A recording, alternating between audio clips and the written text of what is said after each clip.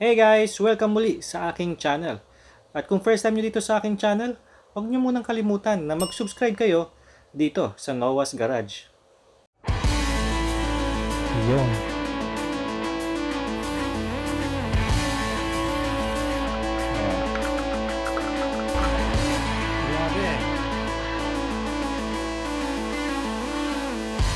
Wala mo na di tayo magaling. Ito mga tools na kailangan natin. Pag-uusapan natin ngayon, siyempre, puro sa mga...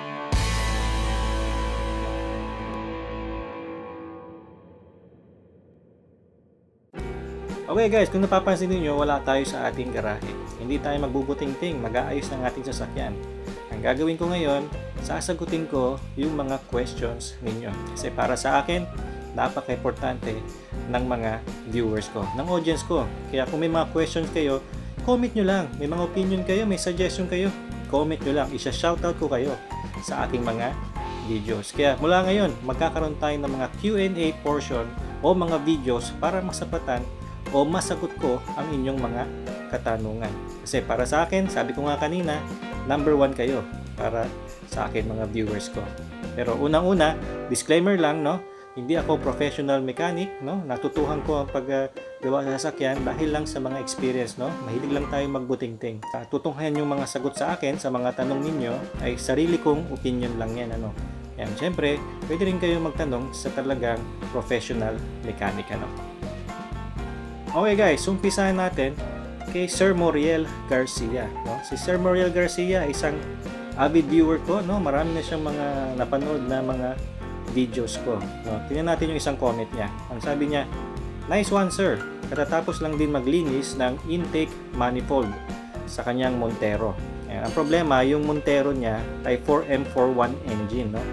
I believe yung 4M41 engine ay nakalagay dun sa mga GLS SE, no? Mga naunang model ng Gen 2 na Montero.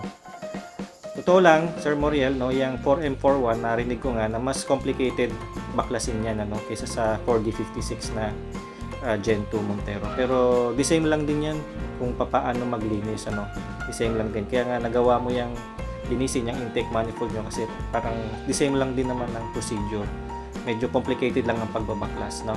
Or the same lang din yan. Maraming salamat, Sir Moriel Garcia. Susunod si Sir Silverio Sarita, no? Sir Silverio Sarita, ang sabi niya, tanong niya, "Sir, ano pong problema kapag may bula ang power steering fluid?" No, sir, kapag ka nagpalit tayo ng power steering fluid, nag-flush tayo ng power steering fluid, tapos kapag ka nilagyan natin yun ng bago, normal lang na bumula yun kasi may air na pumasok, no? Kaya kapag ka tinurn natin yung manibela, lalabas yung mga fluid na nasa system pa, mapupush yung air, kaya may bula, no? Normal lang yun, ano? Yan. Kaya maraming salamat Sir Silverio Sarita sa inyong comment. Sana nakatulong yung sagot ko dun sa tanong mo. Kaya kung nagawa mo na tong power steering fluid, ano, gawin nyo rin yung mga iba kong mga tutorial sa channel ko, ano? Yan. Tingnan natin itong tanong ni Sir Justin Bayani, ano? Isa rin to sa mga avid viewers ko. Ang tanong niya, pabalita daw kung may epekto yung pagkalagay ng steel wool doon sa catch can, no? Sa oil catch can. Yan. Hindi ba na-choke yung makina? Yan. Actually, Sir Justin, yung nabili kong oil catch can, no? Talagang walang filter yon, walang steel wool yon. Binili ko lang yun, ano? Kasi karamihan naman ng mga naglalagay ng oil catch can, steel wool yung ginagamit nila. Yung iba nga nilalagyan pa nila ng Scotch Brite, no? Steel wool okay na yun. Wag mo nang lagyan ng marami pang abobot, oh, ng Scotch Brite and everything kasi lalong machuchok yung makina. Imagine, no, sobrang dami ng filter na nasa loob ng oil catch can. Ay, hindi talaga makakainga yung inyong engine, no? Isang steel wool lang, no? So babalikan ko kayo, no? I-update ko kayo kung okay ba yung yung steel wool na yun after 2 or 3 months. Pero so far, maganda naman, walang pinagbago yung aking engine, walang abnormal na nangyari, normal pa rin yung takbo niya, yung RPM niya okay pa rin, no? So sa tingin ko okay na yung steel wool na nilagay natin, ano? So kung magkakabit kayo ng inyong mga oil catch can, panoorin niyo yung video ko, no? Yun yung aking paraan ng pagkakabit ng oil catch can. Okay, basahin naman natin itong comment ni Sir Christens Malyari, na maganda yung comment niya. Sabi niya, "Sir, kung 8.1 liters dapat ilagay na coolant, bakit nung nilagay mo na yung premix na coolant, may natira pa? At 6 liters lang yung lalagyan. Ang magandang tanong yan, no? Sir Christian. Salamat sa tanong mo. Unang-una, Sir Christian, no? Kapag ka nag-drain ka ng coolant doon sa radiator, di ba? Yung, kung ano lang yung na-drain mo na coolant, no? Siyempre, yun lang din yung amount na mailalagay mo. Di ba? Yun lang din yung amount na mailalagay mo. At kapag ka nag-refill ka na, di ba? Hindi agad yun bababa, di ba? Kasi may air sa system. Kaya ginagawa natin, binubuksan natin yung makina, pinipindot natin yung hose para bumula. Yan. Pero kapag hindi na talaga bumababa yun, hindi ibig sabihin tapos na. Yan. Kaya hindi lang basta dun sa time lang ng pag-change mo ng coolant, i-check mo yung level ng coolant mo. Kaya kailangan meron ding meron ding coolant dun sa reservoir mo. Kasi dun sa humihigop yung radiator kapag natutuyo siya. Kaya paminsan-minsan, no? Every other day, checkin mo yung radiator mo. At pagka walang level yon, walang coolant, lalagyan mo siya ng coolant. Yun. Saka mo lang ma-feel na talagang marami ka nang nalagay kasi napuno na talaga yung radiator. Kasi nga, sabi ko rin doon sa video, no, na napansin mo, na kailangan mag-flush tayo twice, 3 times bago natin lagyan ng coolant. At kailangan bukas yung thermostat kapag ka nag-flush kayo o nag-drain kayo. Bakit? Kasi karamihan ng mga coolant nandoon sa engine block. Ibig sabihin kapag hindi nyo napuno yung hindi nyo naubos yung 8.1 liters na capacity, ibig sabihin meron pang coolant doon sa engine block. Normal lang yun, no? Kaya mas maganda kapag mag-flush kayo ng coolant, the same brand, the same color ang gagamitin ninyo. Ano? Yun yung pinaka-ideal na talagang dapat gawin kapag nagpa-flush ng coolant. Okay? Salamat Sir Christian Malyari, ano, sa iyong comment. Yan. Sabi naman ni Sir Elias Rabusa, location po ng shop ninyo, no? I'm very sorry Sir Elias, no? Wala po akong shop, no? Ako ay hindi professional mechanic, ako ay nagdi-DIY lang na sinushow ko sa inyo para matuto kayo. Hindi po ako tumatanggap sa ngayon ng mga customers. So, wala po akong lisensya, no? Baka karon pa tayo ng kaso diyan, ano. Pero tingnan natin kung baka sakali, baka sa future, 'di ba, magkaroon tayo ng pagkakataon na maging profession natin ito, di natin alam, 'di ba? Yan. Kasi meron din ako mga natatanggap, hindi lang kayo, na mga ganitong tanong na kung tumatanggap daw ba ako ng intake manifold cleaning, EGR cleaning. Meron ako mga natatanggap na ganong comment. So nakakataba naman ang puso kasi kakaroon kayo ng interest sa akin, ano. Saka ibig sabihin, nagtitiwala kayo, nagustuhan niyo yung trabaho ko doon sa aking sasakyan. So, pasensya na ngayon Sir Elias, pero hindi po tayo tumatanggap ng anumang trabaho may kinalaman sa sasakyan. So, DIY nyo na lang po, sir, no. Kaya madali lang naman. Sundin nyo lang yung aking video tutorial. Salamat Sir Elias, no. Ito naman si Sir Lyle, no. Si Sir Lyle Bakar. Ang tanong niya, may kinalaman dun sa automatic driving, no? Automatic transmission driving. Pero ang sasakyan niya actually ay manual. Naguluhan pa nga ako sa unang comment niya. Sabi niya, kapag bus stop and go traffic, ano mas safe? Nasa park or nasa neutral? Then handbrake. Ayan. Manual transmission kasi gamit ko. So, tinatanong niya, pang automatic, pero ang gamit niya ay manual. So, clear naman niya sa kanyang mga succeeding reply. Ang gusto niya malaman yung automatic kasi gusto niya matuto sa automatic transmission. So ganito yan, no, sir. Ang mga modern transmission ngayon, no, built yan talaga, heavy duty talaga yan para sa mga user na kagaya natin na walang alam sa mga makina, sa mga transmission. Para kahit anong galaw mo diyan, hindi masyadong masisira, no. Kaya kapag nasa stoplight ka, naka red light, no. Kapag nasa drive, nasa letter D yung gear mo, okay na, wag mo nang tanggalin yan. Wag mo na in-neutral, lalo wag mo nang ilalagay sa park kasi hindi ka naman magpa-park, no? Hayaan mo lang sa D, no? Pagka nag-green, hindi mo nagagalawin. Pero tatapak ka sa brake pedal. Wag mong i-handbrake. Yung handbrake, ang purpose lang nun ay emergency. For emergency yun. Kaya nga, yung iba tawag dyan, emergency brake, no? E-brake. Yan. Tapak mo lang yung paa mo sa brake pedal. Okay? So, kung magpa-park ka, saka mo siya ilagay sa park. O kaya, kapag sa tingin mo, matagal yung traffic, no? Sobrang traffic.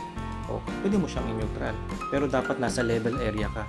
Level surface ka. Kasi pag incline, baka gumulong naman yun. that's the time na pwede mong gamitin yung handbrake, no? Ito naman, sabi ni Sir Daphne Beater. Ayan, wala kung tunay na pangalan nito, alias lang. Sabi niya, boss, yung Montero blower sa sunod na video please. Napanood niya kasi yung aking paglilinis ng blower fan ng aircon ng Hyundai Accent. So gusto niya makita kung paano rin gawin yun dun sa Montero. Magkabagalala, Sir Daphne, no? Gagawin natin yan sa mga susunod na mga videos natin. Ipipila ko yan para magawa ko para sa iyo. Pero basically pares lang din yan, no? Meron ka lang hugutin na konting mga electricals, tapos may mga screws din yan, no? Nasa glove box din naman yung parehas lang yun. Mas madaling gumawa sa Montero kaysa Hyundai Accent kasi mababa yung Hyundai Accent eh. Yung Montero medyo mataas. Kaya mas maganda, mas madaling tanggalin yung blower ng Montero doon. Okay? Salamat, no, Sir Daphne. Okay, basahin naman natin itong kay Sir Joel Bongquin, no? Si Sir Joel Bongquin, ang sabi niya, Sir, paano ba nagpa-function ang EGR, no? Paano ba nagpa-function yung EGR? Napanood niya yung EGR cleaning video ko. Well, sir, yung EGR, no, yun ay kasama doon sa air intake system actually, no? Pero officially hindi siya kasama doon, dinikit lang yon, no? Ni-require kasi ng gobyerno na maglagay no para ma-regulate yung emission ng sasakyan. Kasi 'di ba kapag walang EGR, medyo mausok yung emission ng sasakyan, yung lumalabas sa exhaust niya. Yan, para mabawasan 'yon, ni-recirculate ng EGR yung gas sa engine para masunog siya. Para pagdating sa exhaust, walang amoy, walang usok, no? Kaya yun ang purpose ng EGR. Kaya yung EGR pag may EGR lumalakas din yung power ng makina, no? Kaya kapag binlang ko yung EGR, no, hihina rin yung power ng makina mo, no? Pinaliwanag ko rin naman yan dun sa video mismo kung paano nagpa-function yung EGR. Ayan, kaya kung hindi mo pa nalinis yung EGR ng iyong sasakyan, pwede i-follow yung video tutorial ko para malinis mo yung EGR ng sasakyan mo. Kahit anong sasakyan yan, no? Kung may EGR yan, parehas lang ng way kung paano siya linisin, no? Salamat, Sir Joel Bongquin, no? Okay, si Sir Edward naman, no? Tingnan natin yung kanyang tanong. Ang EGR po ba pang diesel lang? Ano po katapat niya sa gas? If ever, no? Sa gas engine, no? Yan, kung hindi ako nagkakamali, no? Yung kanyang sasakyan ay Avanza, no? Sir Ed, no? Avanza, no? Yan, kaya tinatanong niya kung meron bang EGR yung gas engine. No, usually may mga modern engines, sir, karamihan merong mga EGR, no? Maski yung non-turbo o may turbo, may mga EGR yan. Pero may mga engine din na walang engine. Ni-research ko yung Toyota Avanza, wala akong makitang specifications niya kung meron siyang EGR o wala. So agad tanong mo doon sa Toyota kung meron siyang EGR, no? At kung saan banda. Usually yung EGR nakakabit lang yan banda sa likod ng makina, bandang right side, no? Nasa intake manifold yan, bandang intake manifold. Yan, kasi magkakaduktong yan eh.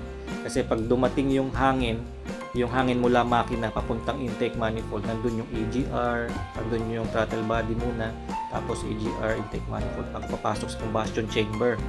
Yan, kaya tingnan mo kung nasan yung intake manifold ng iyong sasakyan, ng engine mo, malamang nandun yung EGR niya. Pero tanong mo muna sa manufacturer nyo, sa Toyota, kung may EGR ang Avanza, no? Hindi ko kasi makita sa online, sa internet. Sinearch ko siya pero wala akong makitang information, no? So mapa-diesel, mapa-gas, merong EGR yan, no, sir, no? Salamat, Sir Edward, sa iyong comment. Itong isa, hindi ito tanong, no? Commendation to kung isa sa mga viewers ko, no? Kay Sir Jen Nevert, no? Sabi niya, thanks for good advice, sir. Ito yung may kinalaman doon sa mga tips ko na binigay kapag pa-park yung sasakyan ninyo ng matagal, lalo na ngayong quarantine period, no? Yan, meron akong ganung video kung ano yung mga dapat nyong gawin sa inyong mga sasakyan habang ito yung pa-park sa inyong garahe ng matagal na panahon, no? Check it out, no, guys, no? So salamat, Sir John Niver, no? Si Tatay James Pub naman, no? Ang tanong ni Tatay Jem, no? Sir, na-acquire namin yung Strada namin 2014, no? Mag 3 years na noon, ng 2014. Hindi ko sure kung napalitan na ng power steering fluid nitong sasakyan namin. Makakasama po ba yun? Well, 2020 na ngayon, Sir Tatay James, no? 2020 na ngayon. Nung na-acquire nyo yung Strada nyo, no? 2014, magti 3 years na. Doon pa lang, no? Kailangan nang palitan yung power steering. So, ilang taon na yan? Sabi nyo sa follow-up comment nyo, 6 years na. So, 6 na taon na. Yan. So, kahit na mula no 2014 hanggang ngayon, hindi nyo pa napapalitan ng power steering, palitan nyo na. Dumi na yan, ano? Yan. Maski yung mga iba, yung mga transmission fluid, yung brake fluid, coolant, check nyo na rin, no? At i-flush nyo rin lahat at palitan nyo na rin. Kasi medyo may edad na rin yung Strada ninyo. Yan. Siyempre, mas maganda na ma-prevent natin na masira yung sasakyan sa pamamagitan ng proper maintenance. Ano? Okay? Salamat, Tatay James, sa iyong komento. Okay, dito naman tayo kay Sir J. Nimrod Cando. No, ito yung tanong niya. Nakasusi po ba nung pinihit nyo po yung manibela? Sa on po ba or dun sa start? Yan, may kinalaman ito dun sa power steering fluid change. Ano? Yan, kasi kung napanood nyo yung power steering fluid change ko, kailangan pihitin yung manibela left tsaka tapos papuntang right para lumabas yung fluid mula sa power steering system papunta dun sa reservoir. Kaya tatanong niya kung naka-on ba yung susi o hindi. Pasensya na kayo, Sir J, no? Hindi ko nasabi sa video pero naka-on yan, no? Hindi siya gagalaw kung hindi naka-on. Yan. Pero wag niyong i-start, no? Wag niyong i-start. Naka-on lang siya. Okay? Maraming salamat, Sir J. Nimrod Cando. Yan. Okay, kay Sir JB Bernard naman tayo. Ang tanong niya ganito.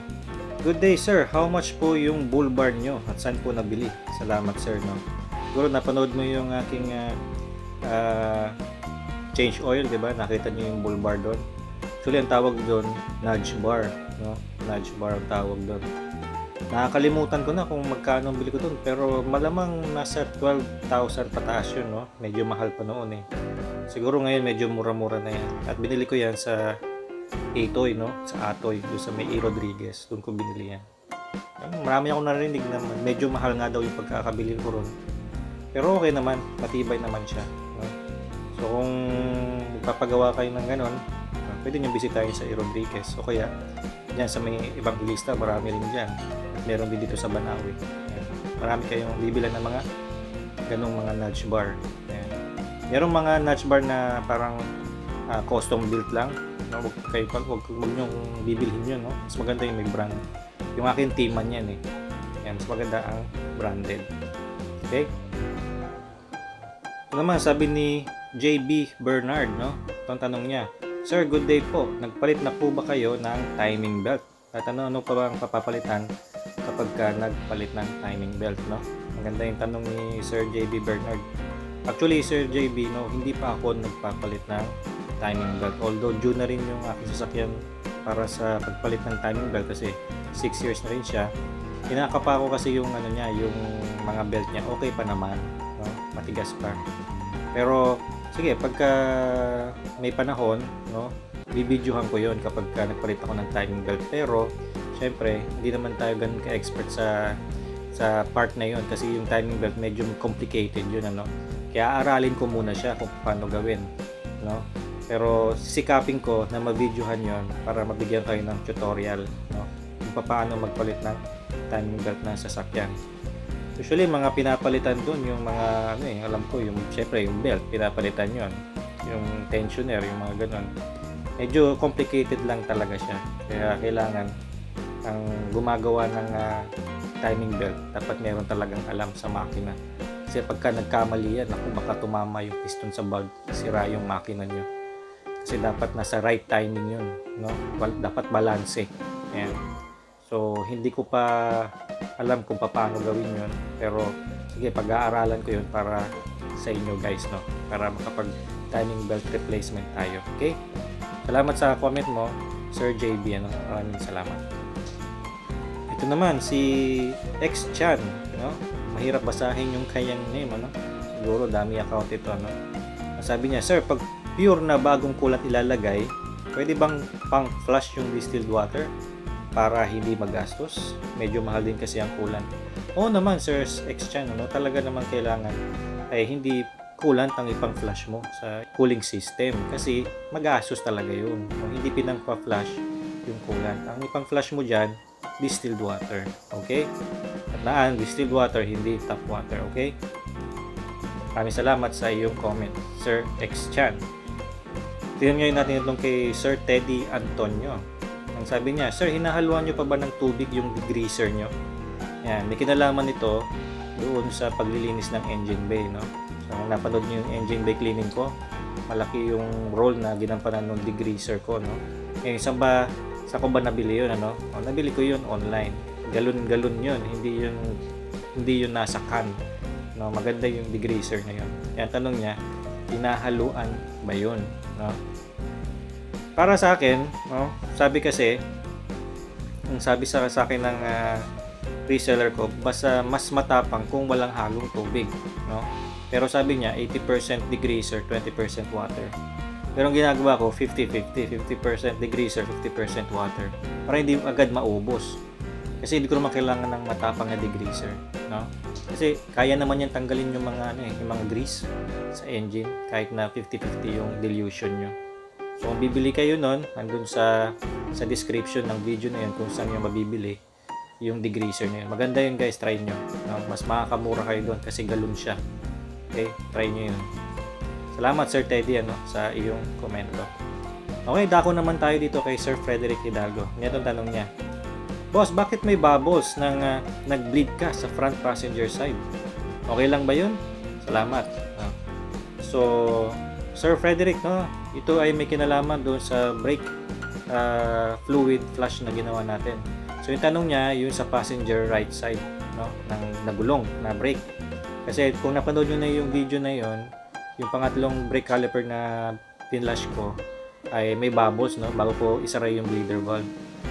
May bubbles yun, ibig sabihin merong air sa system. Merong dalawang dahilan dyan kung bakit ganun. Una, may existing air na dun sa system. Or, yung bubbles na yon ay may kinalaman dun sa pag-refill natin sa reservoir.